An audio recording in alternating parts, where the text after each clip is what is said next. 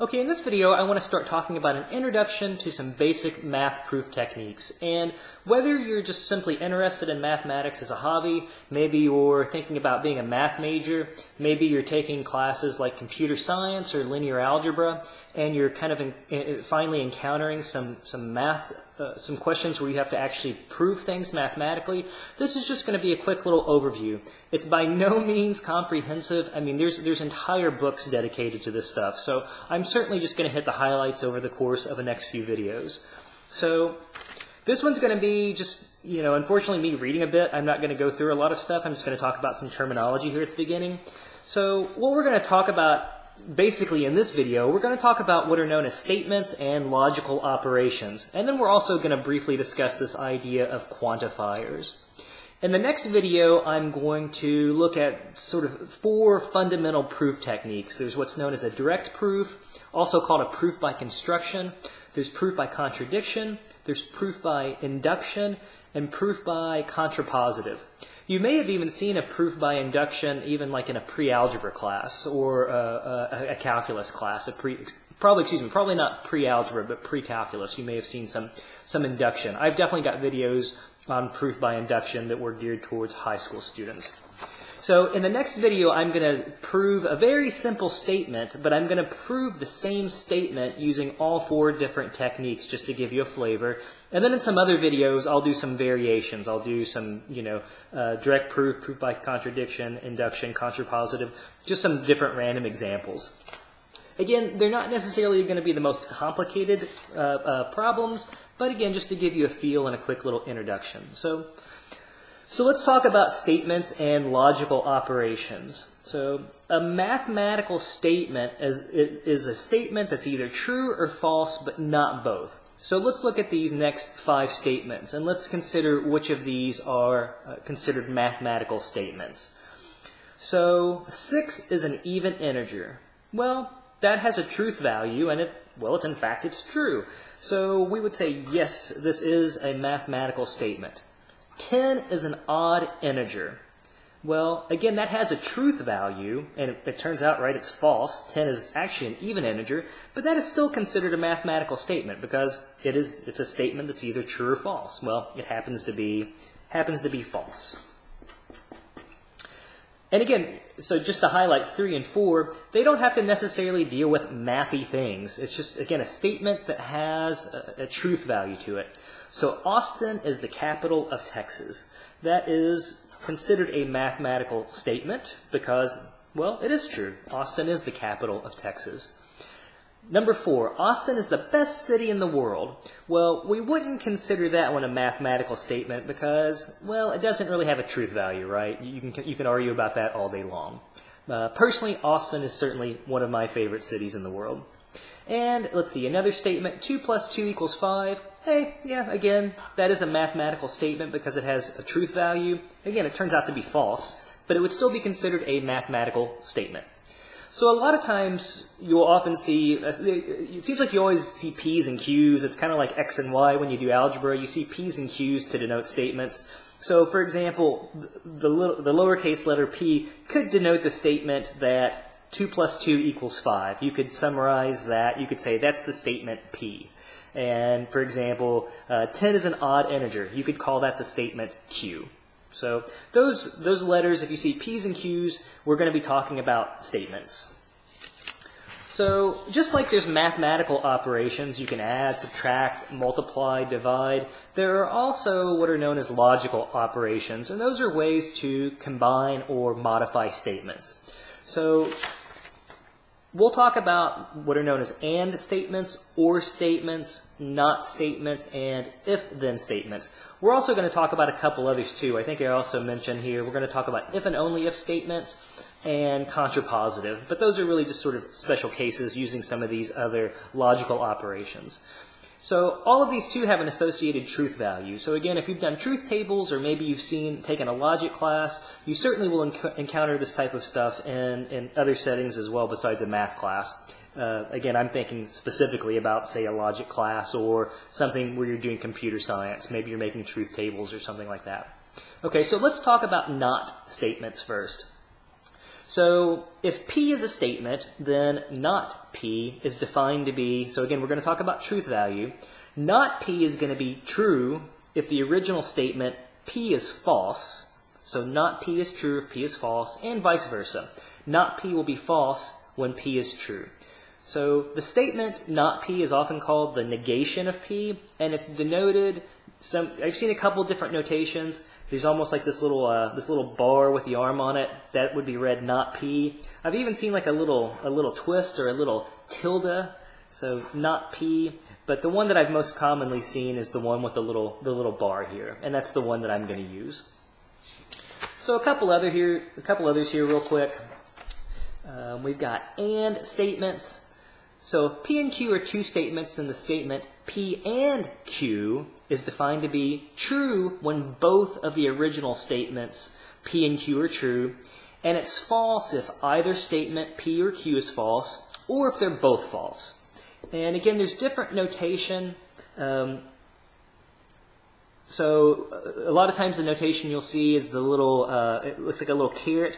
The way I kind of remember this notation, so P and Q, this little caret almost looks like, if we added the extra bar, it would look like the letter A. So P and Q, right? And starts with the letter A. So that's how I remember it. Or statements. So if P and Q are two statements, then the statement P or Q is defined to be, it's true when either P is true or Q is true, or both P and Q are true. And it's false only when both P and Q are false. So a little just remark here, when I say don't confuse this with the typical usage for the word or in the English language, because a lot of times when we use the word or in English, we kind of assume that maybe one statement's true but the other one's not. And here, the or statement can be true if they're both true. So for example, if I said, Patrick got an A on the math test, or Sally got an A on the math test, most people would think of that as saying, well, one of either Patrick or Sally got an A on the math test, but not both of them. But when we talk about it in a mathematical setting, if I said Patrick got an A on the math test, or Sally got an A on the math test, it could be true that both people got an A on the math test. So that's just one thing to remember when you think about truth values of these statements. Just a little distinction between how we use it in everyday English, I think. So just be careful about that. Other very common, oh, and I should say one last little thing here. So the little symbol that we use for the word or, we just flip, right? We have the upper caret or whatever you want to call it for A. We flip that over, and that would be read the statement P or Q. Okay, if-then statements. So again, if P and Q are statements, then the statement if P then Q is defined to be it's true when both P and Q are both true, or if the initial statement P is false, and it's false when P is true and Q is false. So it's an implication, and we denote it. We put a little arrow if P then Q, and just a little more terminology. If the statement P is false, we say that P implies Q is vacuously true. So an example of a vacuously true statement, again, it's when you're starting with a false statement. You could say, if the moon is made of cheese, then Patrick is the president of the United States. That would be a true statement, a vacuously true statement. There's kind of no substance to it, right? The original statement is nonsense, I guess is kind of how I think about it. Another remark, we can talk about the converse of two statements. So the converse of P implies Q, or if P then Q, we just flip them around, is Q implies P. So notice, even though if the implication P implies Q is true, it's not necessarily true that Q implies P. You can't just flip them around and say, oh, the original one's true and so is the other one. So just kind of one example I was thinking off the top of my head. So if Patrick loves all teams in basketball, then Patrick loves the Boston Celtics, right? Okay, I think most of you probably are watching this in USA. The Boston Celtics, right, are a basketball team. So if Patrick likes all basketball teams, then Patrick likes the Boston Celtics. Okay, that if we assume that's true. The flip of that necessarily is not true, right? If Patrick likes the Boston Celtics, then Patrick likes all basketball teams. Well, maybe the only team I like is the Boston Celtics. It could be true, but it's you can't just conflate the truth value of the two.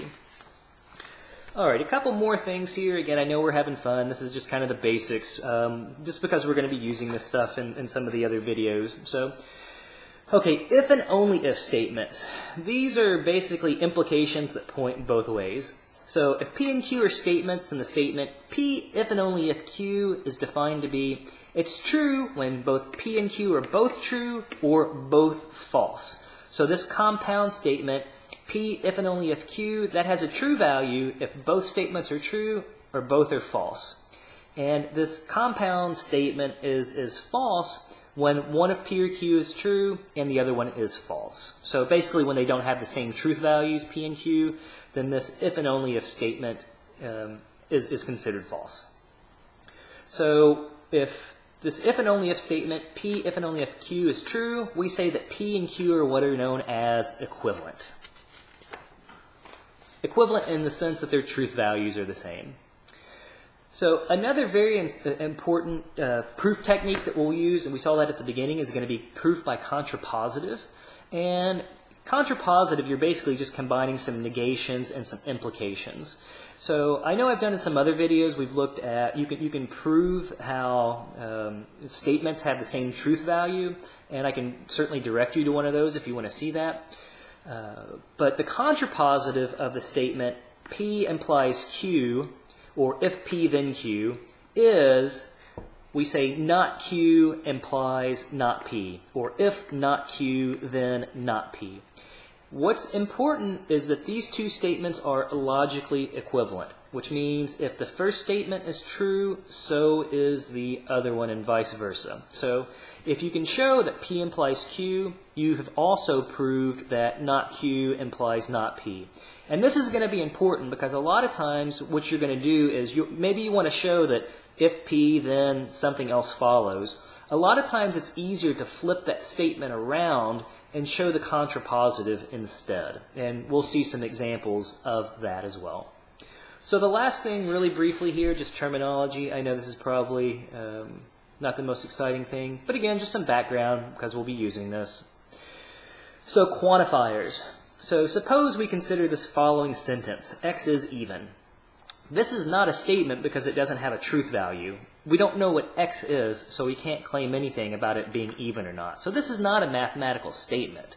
But we could modify this to make a statement. We could basically say something like, oh, when X is 10, X is even. This is now a mathematical statement. Or we could say something for every integer X, X is even. Well, okay, so maybe that's not quite true, but it's still a mathematical statement. So lastly, we could say there exists an integer x such that x is even. That's another way to make these are all, again, mathematical statements. So when we talk about these phrases for every or there exists, those are what are known as quantifiers. And you'll often see the notation. You'll see like a little upside down A that denotes for all. And you'll see a little backward E that means that there exists. So just shorthand for all and there exists. So I may use some of that in some other videos. Okay, so that's it for the boring terminology. Stay tuned for some actual proof videos. Again, the examples I'm going to do are going to be very simple. Again, just to give you a flavor on how to use those 4 proof techniques that we talked about at the very beginning. Those 4 proof techniques, again, direct proof, contradiction, induction, contrapositive. And then we'll also go on to do some that are slightly more complicated and hopefully more interesting to you.